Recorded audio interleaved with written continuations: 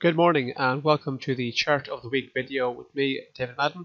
Today's date is Thursday the 5th of December 2019 and the time has just gone 11:30 GMT.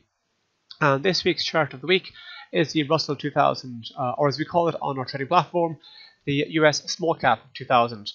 And the broad theme, like many stock markets, has been as a positive one throughout the year of 2019. But the market spent a fair bit of time actually in a relatively range-bound state, except for the last number of weeks, where mid-October onwards, the market, like other US markets in particular, began to kind of push to the upside. And in fact, only at the back end of November, the market hit its highest level in over a year. It hit a level last seen since in October 2018. So the market's clearly in a fairly bullish upward trend. We did see a fairly sizable sell-off a couple of days ago. This on the back of the kind of surprise or shock announcement from President Trump that the US-China trade deal may not be wrapped up anytime soon, and it may be postponed beyond the 2020 presidential election. So we did see a major move to the downside in global stock markets. The Russell 2000 was no exception, but we have seen bounce backs since then. And what I find interesting is that the lows that we saw this week were nowhere near the lows that were registered in mid-November. So, and now we're already automatically appear to be seeing a push to the upside. And you can also see, if you take a look at this particular candle here on Tuesday, we can see that the wick is pretty long, so that really denotes indecision. And now we're seeing we had a upward day yesterday, and we're calling the market higher today again.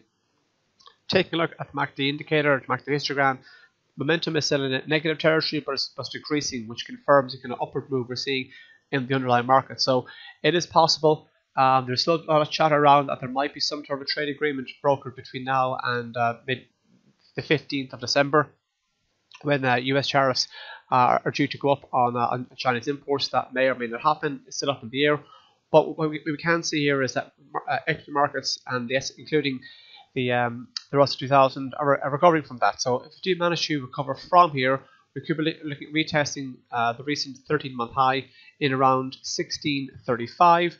And if you go beyond that, we could then be looking at levels last seen in early October last year. So the next big area to keep an eye out for 1365 would be in around this zone here, which to be fair is 1700. So that could be more to do with kind of a more potential medium-term outlook target should the kind of wider bullish trend continue.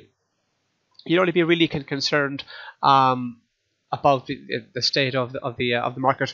Should we turn lower yet again? Should we take out this low here? But more importantly, if we take out the lows of early November, this area here in around 1578, and even if you do drop below that, we could find some support coming from this blue line here, the 50-day moving average, and that comes into play at 1564.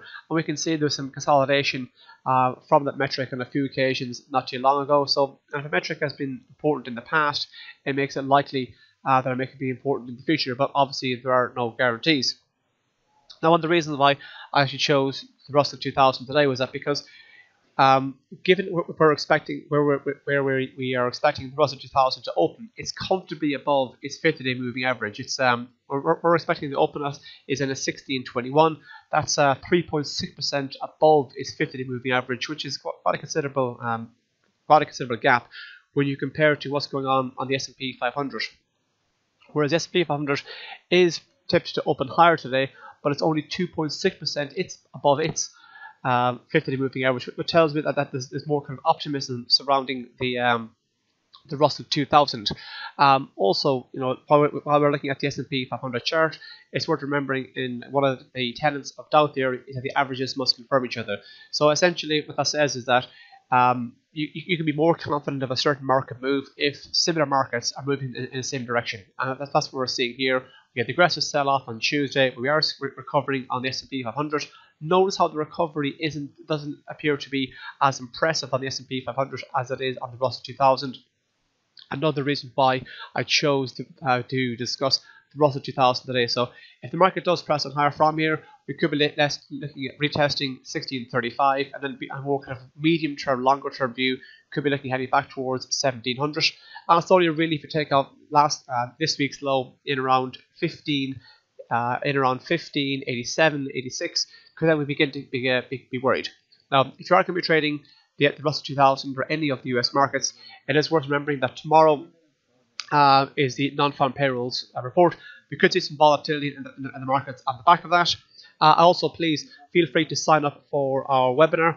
My colleague Michael Houston is holding a live event tomorrow at 13:15 GMT, covering the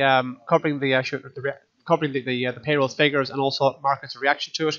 That can be found on our website, cmcmarkets.com, under Insights and under Webinars and Events. And thank you for tuning into this video, and please tune in next week. Thank you very much.